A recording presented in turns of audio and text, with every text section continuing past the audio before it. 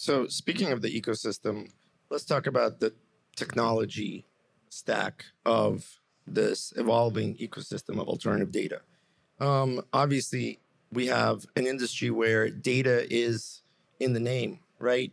So, you're dealing with technology, but, in my personal experience working in the industry, it started off being not a very tech savvy, tech oriented industry, but that has dramatically changed over time as some of the newer tools and techniques are becoming available to deal with the specifically unstructured data, such as transaction data.